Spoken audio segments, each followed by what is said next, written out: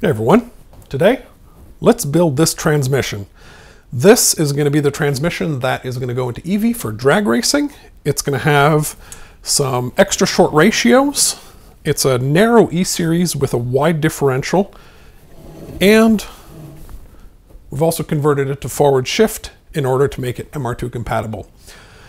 Let's roll the disassembly footage while I tell you why I did this. So a while ago, I built what ended up being the 405 wheel horsepower 2GR. That engine ended up actually even exceeding my expectations. I was hoping to get to high 370s, 380s, and instead it hit 405. That car was never meant to be put together in a way that was actually going to run on the street, or never mind the drag strip. So the transmission it had in there was out of a diesel Avensis. It's a transmission I already had in the shop that was kicking around. It was forward shift already, so it just made everything easy. So I went ahead and used it. Unfortunately, when I did take it to the drag strip, and there's a link in the top corner there if you need to see it, it did a really terrible 60-foot time.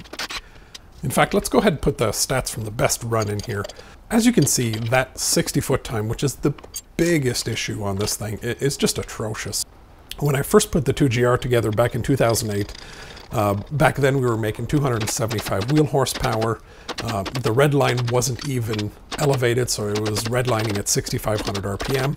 And even that car did a 13 flat with a 1.7 60-foot time. As you can see, this thing here did a 60-foot that was significantly worse despite having way more power. And that's just because the gearing was absolutely awful. So this transmission here is going to fix that. What you're seeing now is the ratios for the transmission that I built. And importantly, the next revision of the engine is going to be spinning 9,000 RPM, not 8,000 RPM. So with this gearing, we can still hit a little over 40 in first gear. We can hit about 75 in second. And we'll actually have the 3/4 shift at a decent time. And we're going to get to the end of the quarter mile before needing fifth. So fifth is really just a cruising gear if I ever take this thing on a kind of drag and drive event. Also, since the main intent for this thing is drag racing, we're going to put a spool in here. There's no reason to have a differential just getting in the way. And that quick, we have everything apart. So in theory here, all we need to do is fully disassemble this one, fully disassemble this one, because we are using this shaft with all of these gears. But on top of that, in order to properly inspect everything in here, I want to take this apart, though it will get reassembled exactly as it is right now. So let's get to the press.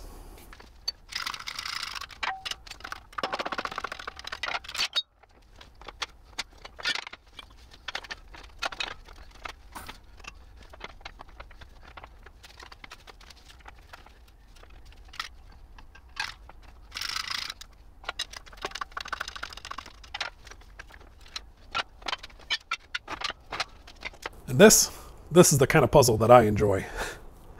Right here is the RAV4, the output shaft, as well as the shaft itself, but everything that's on it. This, I did figure it out. I counted the gears and whatnot. This is an E56 output shaft. And there's the input shaft itself, so that I can inspect the gears. Though all this stuff here, we're not going to use. Essentially, we're going to take this output shaft here from the RAV4. We're going to put it in there and reassemble this stuff on it, and that'll change our final drive, because this is what drives the bolt gear on the differential. But something else I noticed, I was originally planning on doing this with an E350, but I had that E56 just sitting around, and it wasn't even a complete transmission, so I figured I'd make the best of it.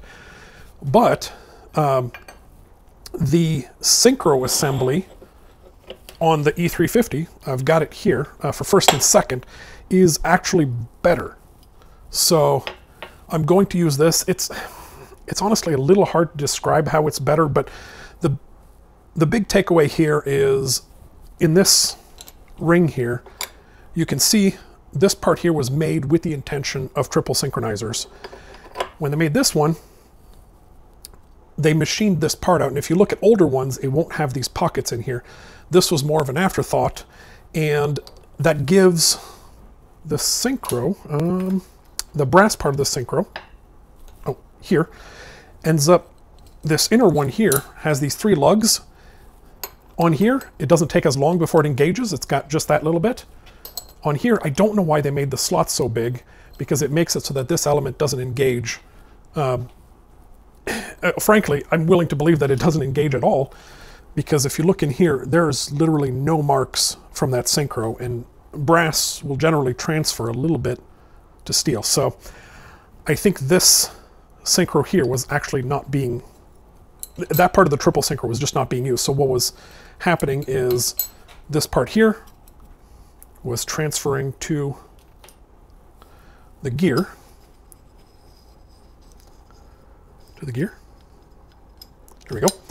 And this was effectively acting as if it was part of the gear, just like any other gear, single synchro gear, except it just had a little bit of slop in it, but all the force was being transferred through this. Gotta make sure I don't mix up the parts here. Now, something else I wanted to show you guys. So yeah, so I'm going to use the first and second out of an E350, and I'm going to put it with the rest of the stuff from the E56. The ratios are exactly the same, so there's no problem there. But I wanted to show you guys, people say the E153 is the only strong transmission, and I wanted to show you guys why people say that. And here's a first gear from an E153. This guy's got some gravity to her. And if we look at, this is from the wide E, and if we look at from the narrow, you can see there's definitely a thickness difference there that you can tell. But the other thing you have to keep in mind that a lot of people ignore is, first of all, it doesn't matter how big something is once you're past how big it needs to be. You're just adding rotational mass, and that's just going to slow down your shifts. But the other thing that people forget, this right here is an E153 output shaft. So the wide E-series. This is the output shaft from a narrow E-series. This one here is supported between this bearing and this bearing right here, whereas this one is quite a bit further, a little over an inch further. That means when you're putting torque through here, this thing, for the same amount of power going through it, is going to bend more. And all the diameters are the same, except for this one here, which of course will make this one regain some of its strength. How much exactly? I don't have the right math to do that math.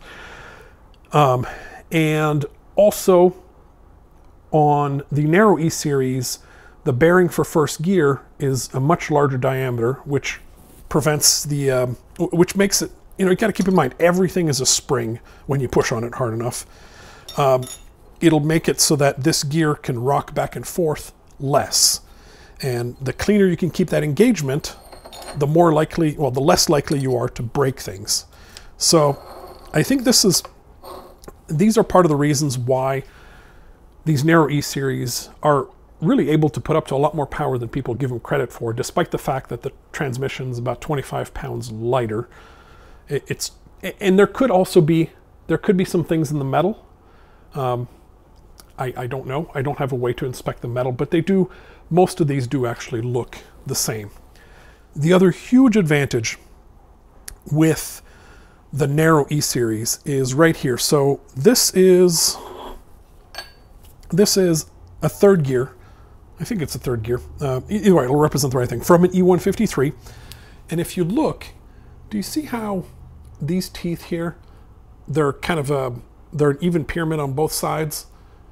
That is part of what catches when you're shifting into gear. Well, if we compare with the third gear here, and you look, do you see how that's asymmetric right there? That gives it, because the way that this is turning, that gives it a bigger landing area, a bigger area to put that force against, so it's not breaking this thing as much once you go into gear. Because this is the part that gets damaged when your shifting goes to hell. It's because these teeth here are chipped. And in fact, let me see if I can find one with some damage. Yeah, here we go. This one's out of an EB60, but you can take a look, see how these are all rounded? What this causes is when that ring goes on here, it just makes it bounce off. because the angle gets shallower, so it can push back harder for the same amount of torque with it. I'm sorry, I know I'm going into technical details here. But essentially, that bigger area makes it easier to shift and makes the parts last longer. And this is critical because on the E153, when you try to shift into second, if you're at 8,000 RPM, it often doesn't want to. It just locks you out of the shift until your RPMs on the engine have dropped a little bit, and then it'll let you go in. So you either end up grinding your gears because you're pushing too hard, or you just have to wait. I mean, I'm exaggerating a little bit. You only have to wait a little bit, but then it lets you go into the gear once the RPMs are much more close to matched. And that's just not great for drag racing, right? So that's why we're using a narrow E-series beyond just the weight savings. Next thing I need to do, I need to clean all these up. Well, all the ones that I'm going to use up. Get all the other stuff off the table here, and yeah. Putting the input shaft together is a pretty easy task.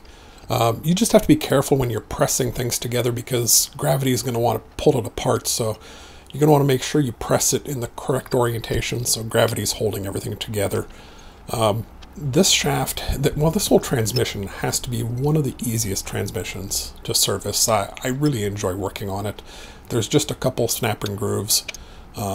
There's those Torx bolts for the mid plate that are a little bit annoying, but otherwise it's quite simple. Here you can see I'm struggling. It's not obvious in the video what I'm struggling with, but I'm struggling because it doesn't want to shift into, I think that's fourth. I never figured out why, but I disassembled it and put it back together and it shifted perfectly. So something must have been just slightly out of place. But either way, you just want to check these things, move everything through the motions when you're putting it back together, and that'll ensure that at the end you've got a working transmission. Of course, I'm putting this together by memory. I've worked on these E-series so much that I don't need the manual, but the factory service manual is really, really helpful. It walks you through all the steps you need, all the things you need to check, and if you're doing this, you should follow that. There's going to be a link in the description for the Toyota service manuals. It's a website they make available. It's pretty cheap to get a 2-day subscription, and that gives you access to literally all of Toyota's documentation. So it's a pretty invaluable resource. And now that our shaft is together, the next thing to do is, you see how these are taper roller bearings? We need to set the preload on our output shaft. In order to do that, we need to put the case together, and the case, it's nasty. I'm not touching that any more than I have to. So I'm gonna go clean it. I'll save you guys the footage on that. What I can't put footage of is the mid-case machining, and I'll explain why in a second.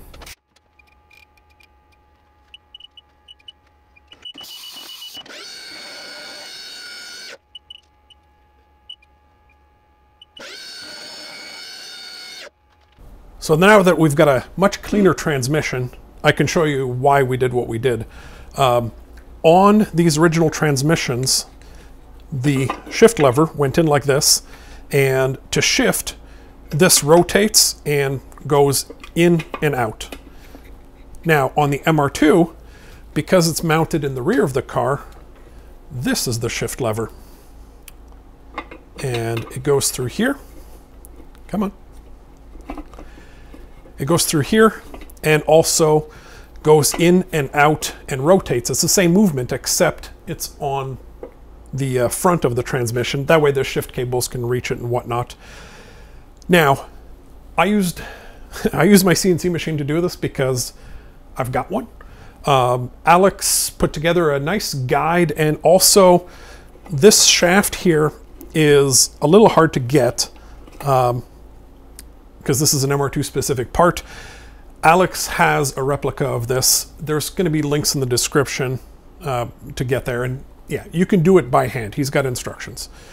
So now that we've got that, it's time to put this thing together enough to set our preload. So that shouldn't be too hard. Important note, since I had to pry the case apart, you need to make sure I used a stone to flatten out any of the spots that got raised. Otherwise the transmission case will sit funny and just it'll leak or cause accelerated wear. No fun. For this step, we need just the output shaft. Oh, well, the output shaft, we also need some oil. Because we're going to be testing how much torque it takes to turn this guy. So we want it to be realistic.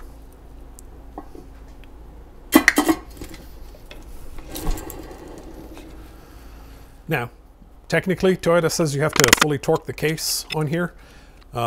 If you're trying to follow the instructions, you also should. I have not found it to make much of a difference. I put 3 on each side, and that's generally good, and I get them nice and tight by hand. We're going to put 2 more bolts on the other side also, but first we need to get the bearing race in here so that it doesn't flop around. And here we just want to kind of run in the bearings a little bit, get them to seat.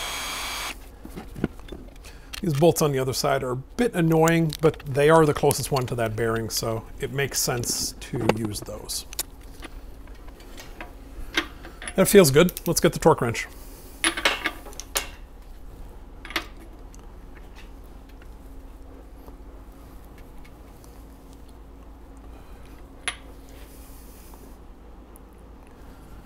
All right, we've got 7 inch-pounds, which is right in the range of 4.3 to 8.7 for a used bearing. And no, I have not replaced the bearings in here.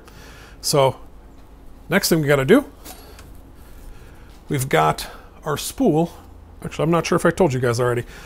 We're going to be running a spool. So I got to get the ring gear on here, and we got to put it in here, and we got to measure the preload with that.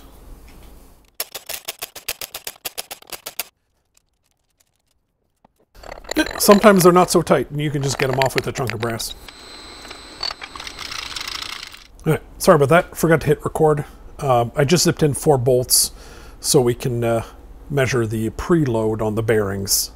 Obviously, we're going to need to come back and actually torque this all properly, but we'll do that in a bit. Oh, that might... I don't know. Let's run it in. It does spin, but it might be a little on the tight side. All right, let's see if that helped.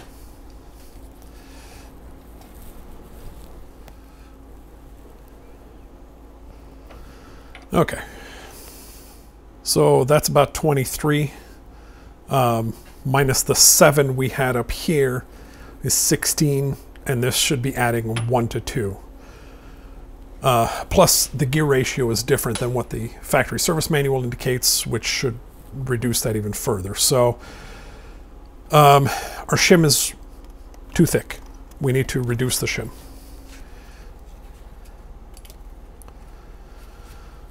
Okay, 2.34 millimeters. So, let's see. All right, and the factory service manual says we need to go 0.8 millimeters thinner, so that's quite a bit thinner. I'm gonna go search, see if I can find something before we have to grind this down. All right, so I went and I looked at the factory service manual, and the thinnest that shim gets is 2 millimeters. So I definitely won't have one sitting around. Now, right off camera over there, I do have a surface grinder, and there's plenty of thickness here to do it in. But I want to do a sanity check first. We're going to take this. We're going to take some clay and just kind of put it there. And then we're going to put the bearing in place. We're going to assemble the transmission. We're going to squish it together. And then we're going to see, you know, essentially what our zero clearance point is, right? How thick this clay gets squished down. And hopefully that'll help us. I actually owe this trick to Team Rip Engineering up in Michigan. When I was up there seeing what they were doing to Ben's transmission, this is something they showed me, and frankly, it's a really pretty awesome trick, because the factory service manual, when it specifies, you know, 1 shim up, 1 shim down, gives you so much. That estimate is only so good until, you know, you're more than several shims away. The precision on that just loses all of its meaning. So this gives you a nice baseline. If you're ordering shims, you can order a couple shims around this size. Okay, so just confirming that nothing has gone bad. That was about 6 or 7.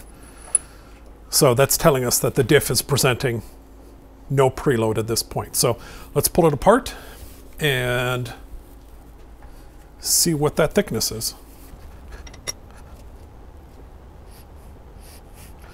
Yeah, all right. Well, it's not out of spec. It's 2.05 millimeters. That would be 0 preload. And according to factory service manual, we want about 0.05 to 0.1 millimeters thicker than that. That's still way outside of where the factory one usually lands. So in all the transmissions I've taken apart, I don't have one thin enough for that. So when we don't have something that we need, we make it.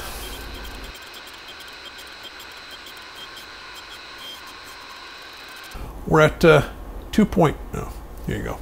We're at 2.15 millimeters thick. That should get us in the right range. All right. So we're at 11 inch-pounds. So we need to take about another 0.05 millimeters off of that shim. It's annoying, but doing it right matters. In the end, I reground that shim 2 more times, and I ended right at 2.05 millimeters. I'm tired. I'm shaking. I can see when I'm moving that it is lower, but because I'm shaking, the needle's going back and forth and it's reading high. So it's time to get some sleep. I'm happy with this though. It's about 8, which is right where it should be. It's on the lower end of where it should be, but keep in mind we have the gear ratio change. So I'm gonna get some sleep, but in a few seconds you guys will see me actually start assembling this thing. At this point, everything is all shimmed in. I did not do it on camera. I did check the synchros, make sure they had sufficient clearance. It's not like new parts are easily available, so everything in there is reused, but everything is within an appropriate spec. Don't worry, we're not doing any machining right now. This is just the most stable vise I have in the shop. So we need to torque the ring gear on, and then we're gonna go back to the transmission and start assembling everything. We've got most of what we need here, nice and clean. We've got our shafts. So step 1 is oil pump and that kind of stuff. So let's get these out of the way. This first plate catches oil that's slung off the ring gear and feeds the output bearing, and then we get the oil pump in there.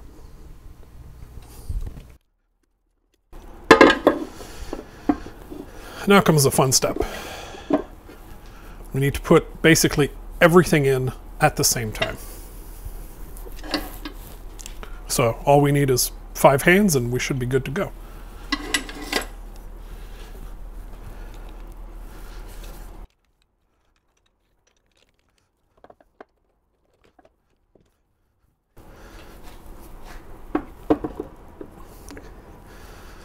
Now this is the trick that I use.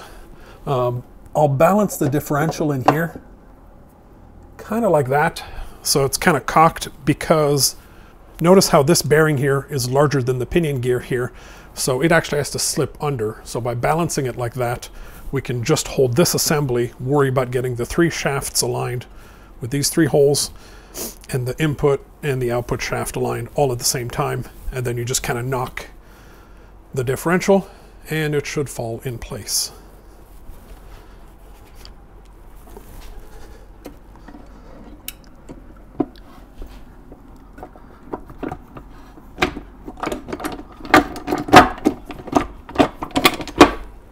Like that. All right. You know how stuff doesn't usually work out on camera? That was the first shot. It's usually a lot more of a struggle than that. But hey, it worked.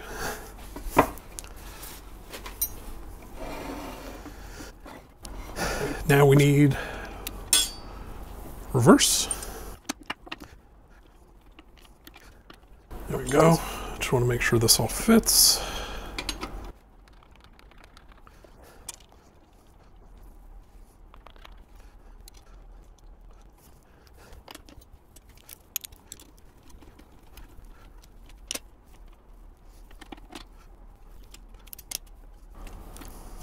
And there you go. There's all of the internals, at least the internals for the mid case.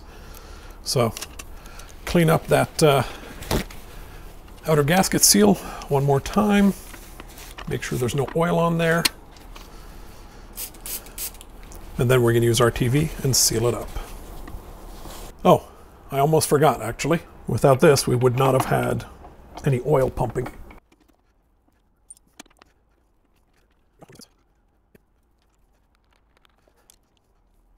You want to make sure this reverse bolt lines up early, because otherwise you got to take the whole thing apart again.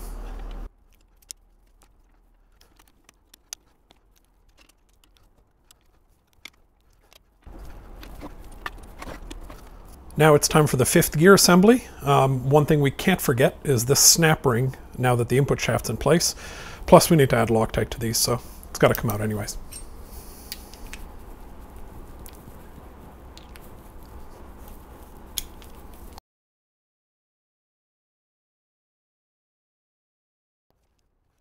And to torque this nut, what we're going to do is we're going to lock it into 2 gears at the same time.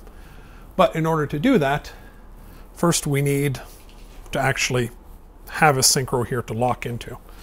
Because we can put it in 1 gear like this, but now we need a 2nd gear.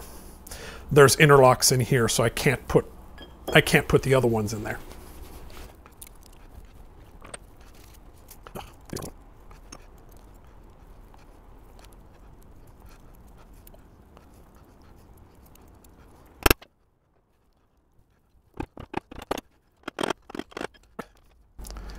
Everything moves freely. We can still see our 2 pins, so we got it correct.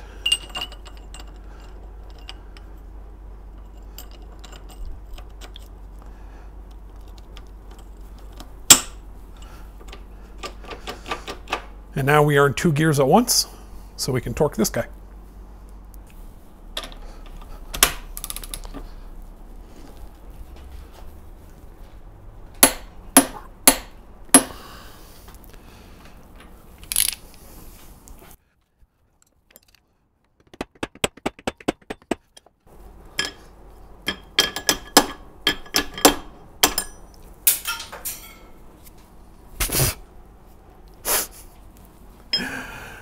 Well, that's the beauty of taking 2 transmissions apart.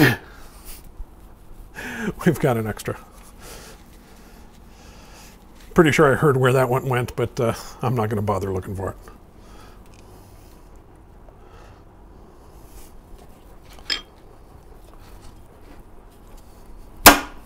There. The rest from here is pretty simple. We just need to seal the cover, put the shift mechanism in, and we're done.